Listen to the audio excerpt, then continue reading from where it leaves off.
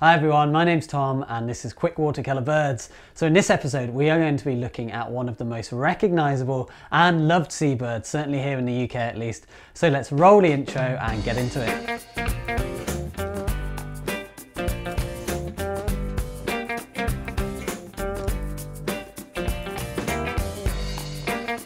The bird we're talking about is of course the Atlantic Puffin. Amazing and surprisingly small little birds. They are also known as the sea parrot because of that stunning beak that appears in the breeding season. They nest in burrows, they fly underwater to catch sand eels, and then they disappear into the vastness of the ocean over the winter. These birds are not only fascinating, but they are also a fantastic painting subject. We have the stunning contrast of the white front and the black back, and we also have all of that fun to be had with white in shadow, which we've seen before, but we also have black in sunlight, which is also an opportunity to have a bit of a play with the paint. The shapes of the faces are just wonderful too, and to top it all off, we know that we have the most amazing shots of red, orange, yellow and blue, not only in the beak but also appearing in the face too.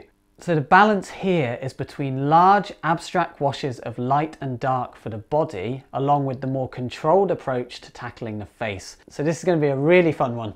Don't forget to subscribe and hit the bell to stay up to date with all the future videos. And you can also see another full-length painting of a pair of puffins exclusively on my Patreon channel.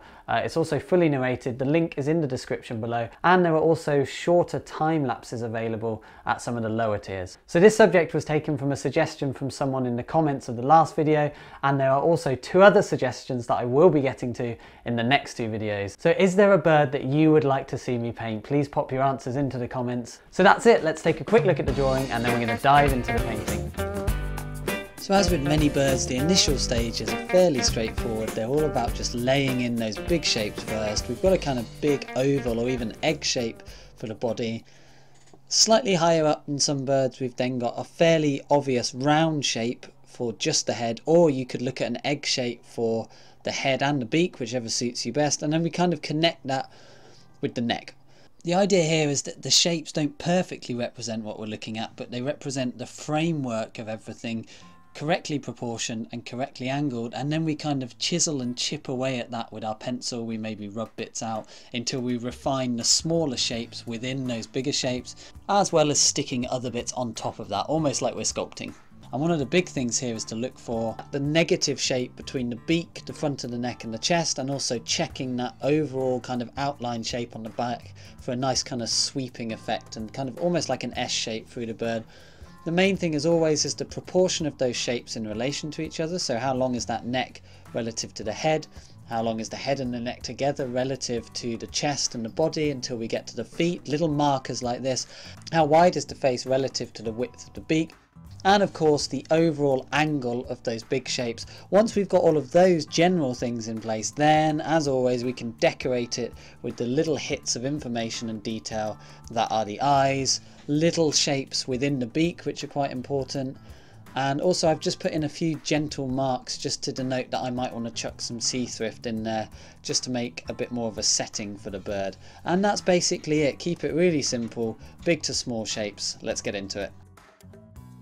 So for the colours we have phthalo blue, really strong, very turquoisey blue, but when mixed with the red, which I'm going to talk about in a sec, we're going to get those really beautiful rich darks.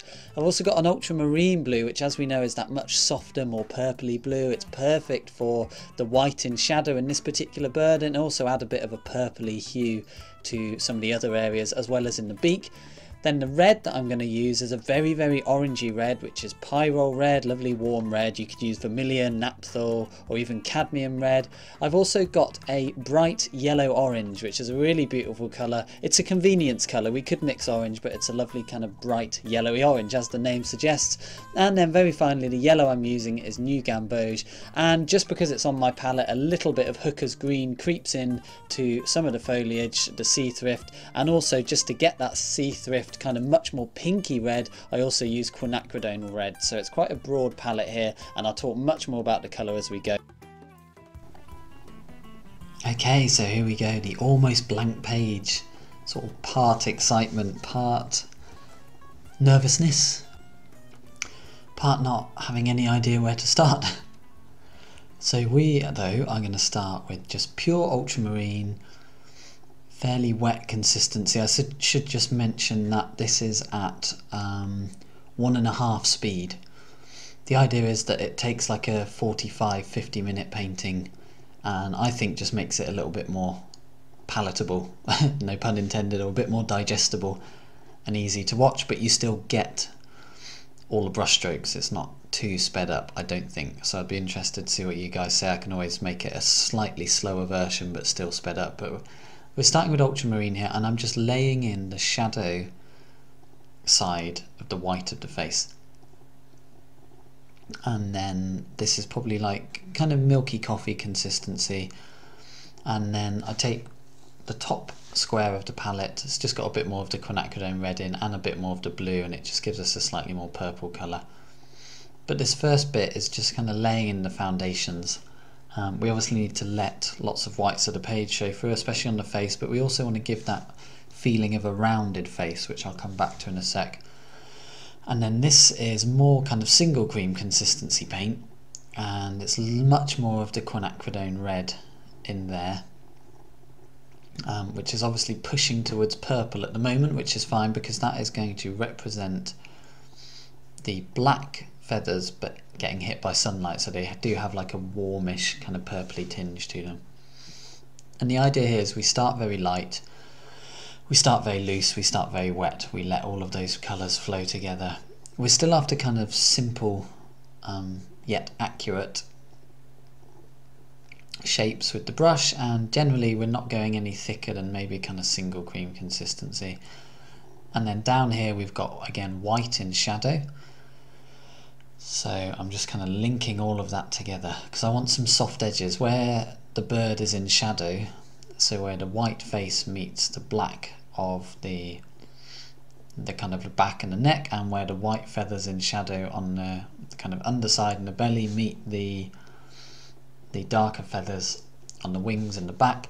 I want a soft transition between them. I don't want it to be so soft that we can't see it at all, but I want it to be soft enough that it gives like a gentle transition.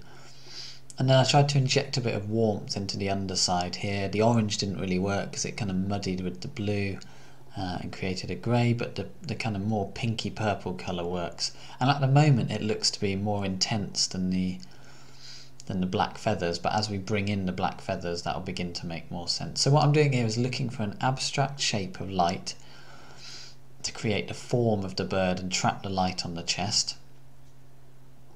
And then I purposely soften a few edges between the shadow and the light area. And then now we're going to very, very thick, buttery, almost kind of Marmite consistency of paint straight away. So this is the phthalo blue mixed with the orangey red, which gives us a very rich dark, and I'm going to talk about mixing darks in the quick tips section. And this is all about timing, so I'm going into the dark feathers here. Like I said, I want that soft transition between the dark feathers and the shadow side of the face, but if I went in any earlier, the paint that I'm putting in would shoot into the face and we wouldn't keep the definition. If I went in any later, it just wouldn't be soft enough, so it's that kind of balance between soft and hard. So the paint that I'm working into is a kind of moist consistency. It's not really wet, but it's also not quite dry, and therefore we get lovely soft transitions, but at the same time the paint kind of as good as stays where I put it when it's got this consistency of kind of Marmite, that sort of thing. And then if we imagine the face as a ball, we know that when we have a ball lit from above on one side, we also get a core shadow, and this becomes incredibly apparent on a puffin. You always get this little line of slightly darker shadow in the face, and then it gets slightly lighter again just before it meets the dark feathers, and that gives a real illusion of form and shape and roundedness. So I did that by just dropping in kind of double cream consistency of paint into the drying kind of moist wash of the face. So I'm about to release a watercolour bites video where I talk a lot more about paint consistency, but it's something I'm always going on about because aside from all the usual foundational principles of any painting, any subject, any medium, one of the big things in watercolour is understanding how much pigment and how much water is in your brush or in your mixture, and at what stage of drying the paint is on the page. If you can get your head around those two things, your watercolour painting will drastically improve. Or yeah. So we're into kind of the sea thrift here. So pure quinacridone red, which is that beautiful pink kind of magenta-y colour. And then I've noticed that with just a little bit of that bright yellow orange into the magenta, it can just kind of lift it a little bit. And I'm kind of knocking those in where I might, and trying to keep it random basically, which is easier said than done because we tend to create patterns, but with a bit of splatting of paint, a bit of kind of just letting the brush do whatever it wants, and then going in with the new gamboge yellow, a little bit of that hooker's green to create a lovely bright green, and then kind of just in a very loose way and trying to keep the marks very natural, kind of hit the bottom of some of the sea thrift flowers and then bring it down to create some illusion of stalks, and not being afraid to let the shadow of the puffin just run into the green, run into the orange. It doesn't really matter too much. That's that kind of abstract nature to the painting that I'm talking about, which will contrast so nicely with the further details in the face. And this is kind of start with kind of coffee and single cream consistency, and then when I want the paint to kind of stay a bit more where I put it, that's when we go back to the slightly thicker consistency. So I've mixed a really strong Marmite consistency of paint here for a really rich dark. Again, it's the phthalo blue and the orangey pyrrole red, and that gives me a rich deep dark. And just before that dries, very final few marks just to sharpen up and push in the dark accents. I just hit a few other places, and again the edges of these marks will soften ever so slightly into the almost dry paint, but they won't disappear completely. And then we get a slightly warmer kind of colour where the black feathers move into sunlight there. In this particular one, they're generally getting that kind of slightly pinky purpley sheen to them. And it's up to you how far you push that. Mine have stayed quite kind of bluey purple on the back, and then they kind of drift into a purpley colour as they meet the chest, and then I'm going to try and create something similar on the head. But in some ways, more importantly than the colour is just that the fact that it actually just gets warmer and it gets lighter as we transition from the dark into the light. And that's the biggest thing, and I've spoken about it before and I'll speak about it again many times, is with the colour mixing, it doesn't always have to be the perfect colour. We more need to ask the question of, as I move from this area to that area, does it get lighter or darker, or does it get cooler or warmer, or does it get more pinky, more orangey, that sort of thing. So as we go from the dark in the feathers and we move around the form of the bird into the light areas, it not only gets lighter, it also gets warmer. Sometimes that warmer is simply a warmer blue, other times it really pushes towards like a much more pinky purpley colour, and beyond that we get into the magentas and even the oranges. So just those two simple questions as I go from A to B on my subject and on my painting. Does it get lighter or darker? Does it get cooler or warmer? Or does it get more pinky, more orangey, more bluey? Those sorts of questions, hue based. So now everything's blocked in. You can see now the paint has dried really nicely on the face. I've got that illusion of form. I've not been afraid to have some sharp transitions between the white of the page and the blue ultramarine in the face, but I've also purposely had some softer transitions. So all the time, soft and hard edges, playing with those. Sometimes it's a soft edge between two shadow colours, other times you're softening an edge between a shadow colour and a light colour. But if you soften everything, it can all be a little bit too soft, and if you keep everything too hard and sharp, that can also be a bit too much as well.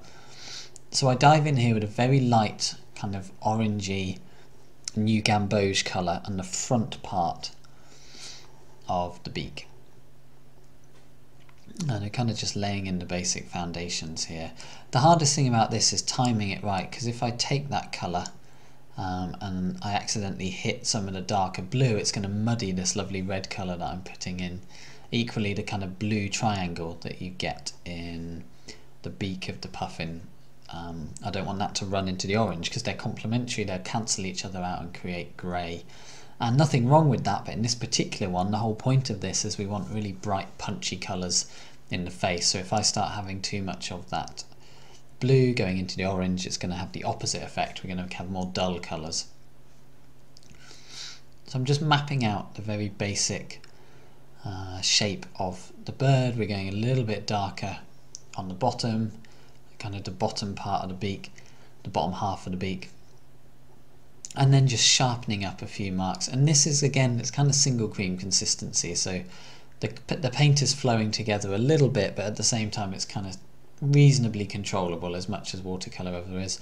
Then this is the quinacridone with a little bit of pyrrole, very neat paint, probably like Marmite with a little bit of double cream kind of consistency.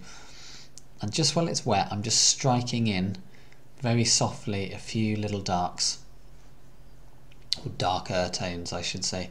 And what I want to do is kind of push the lower part of the beak slightly darker, and attempt to at least keep some of the top half of the beak just a little bit lighter. And we're kind of homing in on this first kind of block in stage being done. I just want to block in the eye just a touch more. And then we'll take a quick break to look at the quick tips, which is going to be how to mix really rich deep darks, because it's such an important thing in watercolour, and there's a few little quick tips and tricks for that. So here I'm just taking the very orangey pyrrole with a little bit of orange in there, and basically we get this lovely red around the eyes of the puffin. And what I'm doing here is laying in the red further than it needs to be, keeping it nice and light, and then we're kind of going to let that dry off and then paint the blue around it, because again, if we paint the blue too quickly around the orange, the blue will shoot into the orange and it will muddy it all. And just in the face at least, and the beak, like I said, I want to keep these colours very clear and very separate, and that will then contrast with the much softer areas where everything kind of flows together. Yeah, so we're essentially there with the block, and I can't do much more on the beak because that area needs to dry for me to work any more into it safely, and I can't do any more on the eye at the moment without kind of it causing any problems. So last little touch, which I might as well stick in now, is a nice bright kind of yellowy orange, just for that funny little kind of marking we get on the corner of the puffin's beak just there. And again, I'm laying it in light so that I can go back to it later, put in a bit of dark. So that's it for now. We're going to come back and home in on the head much more, but just for a sec we're going to go and look at those quick tips.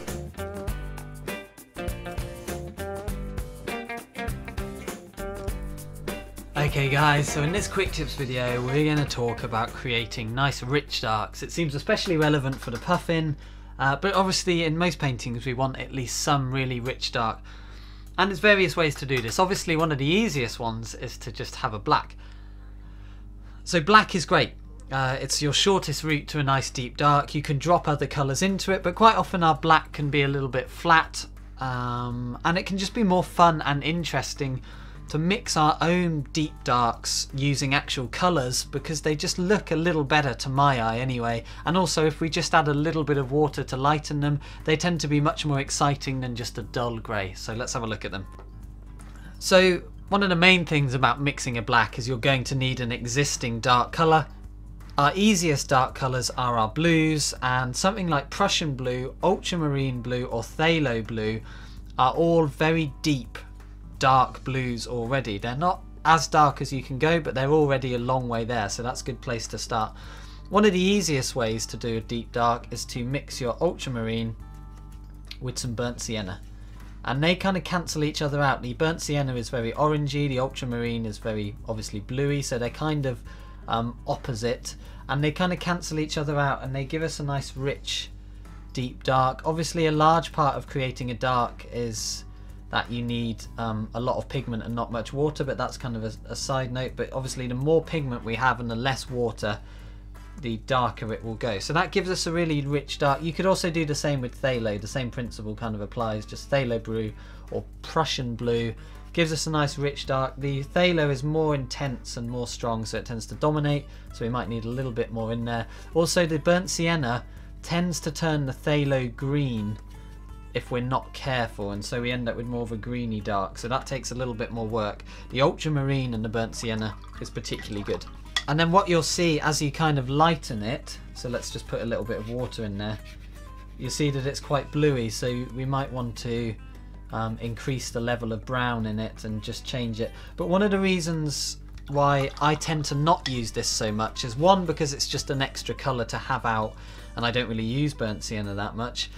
Secondly, it can give some really beautiful soft greys, but if we're not careful it can go to kind of a muddiness, and it takes a kind of constant balancing to kind of do that. And what can be really great for these coloured greys is to then drop other colours into it to make it more interesting. But that's moving away from creating darks. So let's go back to creating darks. The other one is to create, this doesn't really work with ultramarine blue, but if we take something like phthalo blue, which is very, very greeny, and then we take a nice bright red, so you could use pyrrole red, permanent red, cadmium red, or vermilion red, any very strong red, strong warm orangey red, and it's completely opposing to the phthalo, and so they cancel each other out. And for me, I generally use this as my rich dark, and look out what a rich deep dark that makes. If it's coming out too blue, you just add a tiny bit more red in there to cancel out the blueness and make a very neutral deep dark, and that is how I get really deep darks. If I then want a really solid dark, we don't have any water, it's just phthalo blue and an orangey red, a little bit more red to cancel out the blue. Give it a good thorough mix and you'll get a really rich deep dark, great for kind of dry brush work as well, dry brush darks. If it's too blue you add more red, if it's too red you add more blue.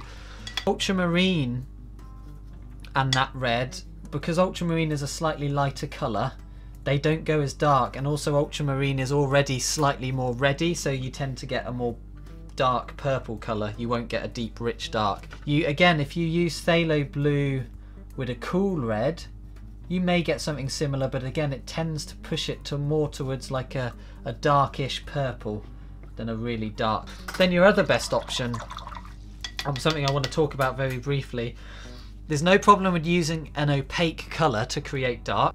If you use more than one opaque colour when you're trying to mix a deep dark, your colours start to go kind of muddy grey. The opaque colours don't really want to go dark, whereas the transparent colours really love going dark. So just be aware of that, not too many opaque colours, or not more than one opaque colour in your dark mix. And then very finally, our other one is to mix a little bit of each of the primaries. Oops, we'll take some ultramarine. Take some ultramarine from there. Going to take a little bit of new gamboge and we're going to turn it to a green with the ultramarine, and then we're going to mix in a bit of that warm red, and again you kind of get a nice neutral dark, because essentially what's happening, it's the same as, just needs more pigment, that's why it's not dark enough, too much water in there. So lots of ultramarine, almost neat, a little bit of red, and we get a purple, then a tiniest touch of the yellow to cancel out the purple, and then we get nice deep rich darks. So what's happening there is we're effectively simulating using Prussian or phthalo and red, because the deep ultramarine with the red is creating like a very deep purple, but to cancel out the purpliness and just push it a bit darker, we're using a transparent yellow. So that's a really great way to mix darks. So darks can be very simple, and they can be much more exciting if you actually mix them with colour rather than using black. Okay, so here we go with the push towards the end of the painting. We've got it all blocked in. The only thing I haven't tackled is the blue in the face. So hopefully you can see a little bit better while we're zoomed in.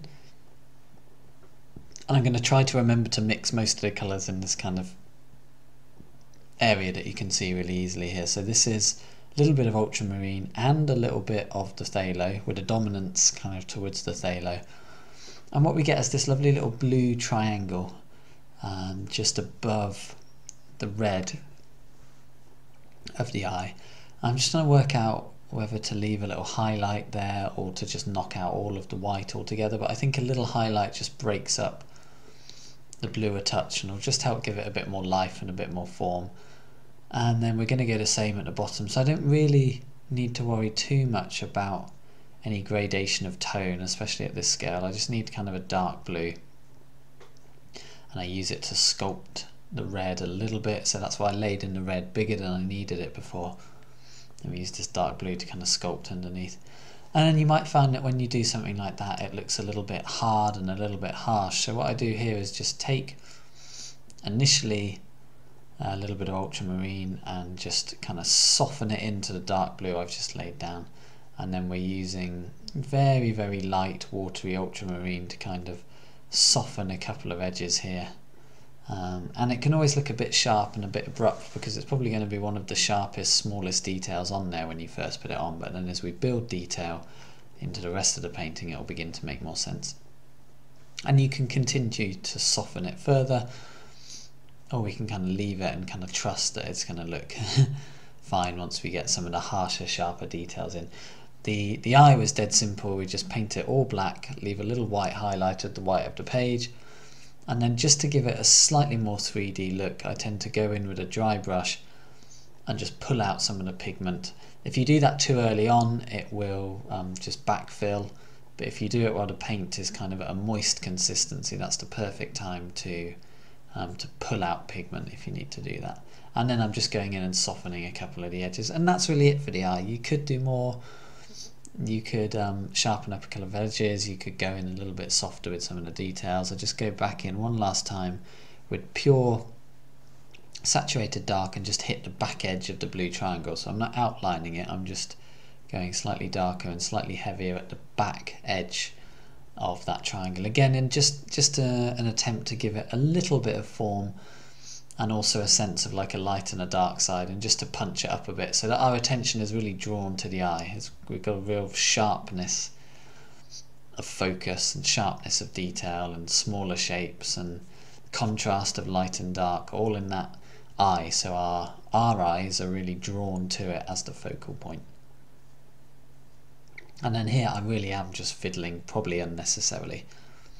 But you can see now the bottom edge of the face where it meets the black of the feathers has got this beautiful softness to it. That's what I was kind of after. We've also got the granulation of the ultramarine.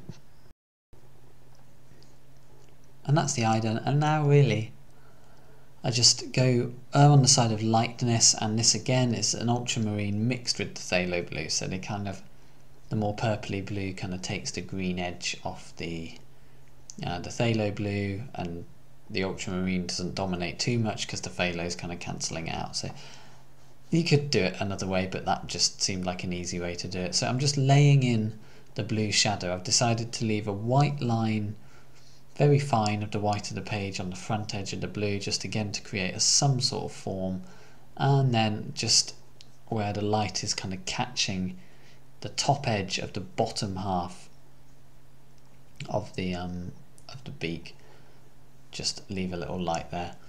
And it's just to break up solid washes, always a good thing. And then I'm going to go now with a very, very dark consistency. So this is kind of double cream consistency, mostly phthalo blue, a little bit of ultramarine to balance it out, and I just kind of drop it in there. And I drop it in that bottom corner so we get a lovely gentle gradation.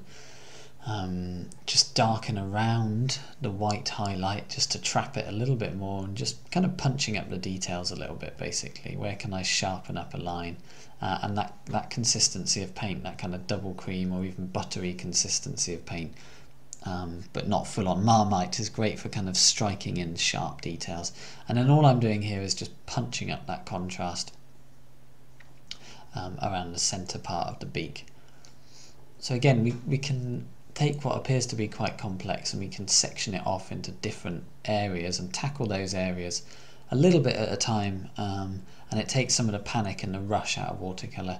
So now I'm going in with a dry brush, predominantly phthalo and the Pyrrole red, with a bias towards the red because I want it to have a reddy tinge to it, and that kind of dry paint consistency, and just striking on a couple of little details. And it's amazing how just a few little hits of dry brush work and some darker tones over the top of our initial kind of lighter washes, you know, that is watercolour basically.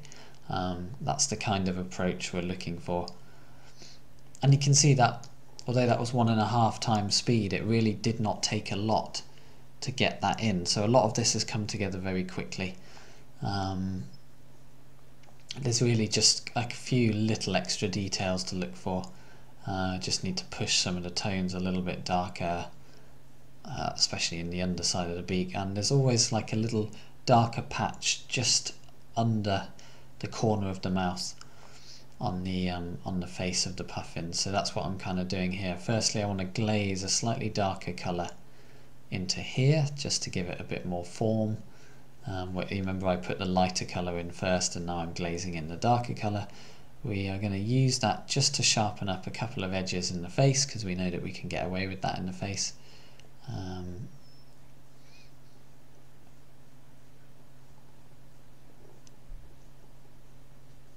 And then you can see everything kind of slows down a bit now. It's all very small marks just to bring it to a finish right at the end, like nice little sharp mark just at the top there. That's a very pure red. It's completely neat red paint, because I just felt I'd not got enough of the really strong red into the painting, which is why I put a little bit on the bottom half of the beak and a little bit at the top here, just pure pyrrole red, just to punch up the feeling of red a little bit. The orange is a great colour, but I just wanted to do that. And then very neat pyrrole red just in the eye to, again, to punch it up. It might not even make that much difference, but it's worth trying it just to see if we can push it that little bit further. And now we're going for that dark just under the corner of the mouth, and it's kind of a lovely dark shape. Again, it pushes the contrast further. And then while I've got it there, I wanted to mix a phthalo blue and a big dark red, and while it's still wet, I wanted to hit the darker the feathers into there. So just, we get a slightly softer mark, or slightly softer transition between the dark feathers into that darker kind of cast shadow. So we've now got a stronger feeling of light, because we've now got a stronger feeling of shadow. So as we know with watercolour, painting the shadows is what creates the light, and we're always seeing how dark we can get away with pushing things. We don't necessarily need to push everything to the absolute darkness. In fact, we don't want to do that, but especially in the focal point, especially in areas of high interest, we certainly can push things darker. So pushing the corner of the mouth a little bit darker now. Don't have to do it, but again, it just pushes the form a little bit more, pushes the contrast, creates a bit more interest. And we really are just absolute finishing touches here. There's little hits here and there. I'm just trying to sort of resolve this area and get the paint in the shadows to flow together a little bit more, because it's always a nice thing to do. Get those kind of soft shadow colours flowing together. And really I'm just trying to resolve it in a way that's pleasing. I'm just kind of keep playing with it without overworking it until we get something that I like. So although I keep working an area, if you notice I'm not really working the paint, I'm not going in and scruffing the paint around. That would lift up the pigment underneath, it would force the pigment that you're painting with to not settle properly, and you'd get that kind of muddy, overworked look. But even though I'm working in small areas and appear to kind of almost be fussing about a little bit, it's still very immediate, quick flicks of the brush. It's not, we're not working the paint into the page too much. And pretty much the last thing that I wanted to do was just to glaze a stronger shadow on the underside of the beak, and you can see what a difference that makes straight away. Instantly, by glazing the kind of the yellow part of the lower part of the beak into shadow, keeping the yellow on the top half of the beak light, we instantly create that pattern of light and shadow, which gives our feeling, or stronger feeling, of form. And then with a little signature in the bottom left corner, we've got it. There he is. Really fun one, came together really quickly. Big abstract areas mixed with some tighter areas in the face, keeping it really dead simple. Simple but accurate shapes, and letting the paint do its thing, as always. So there we go, an absolute blast to paint like this. It came out exactly as I was hoping, with much more loose and abstract areas contrasting with the slightly tighter and more detailed face. And we also got those little injections of colour into the face and the beak, and then we balanced those out with that beautiful pink sea thrift, which goes so well along with these little guys. I hope you enjoyed that. I hope you learned something too. If so, I would love to hear what some of your main takeaway points were. Please do drop them into the comments below, and please do feel free to ask questions or even make some requests for little topics you might want to see me cover in the quick tips sections. Until next time guys, happy living, happy creating, and I will see you soon.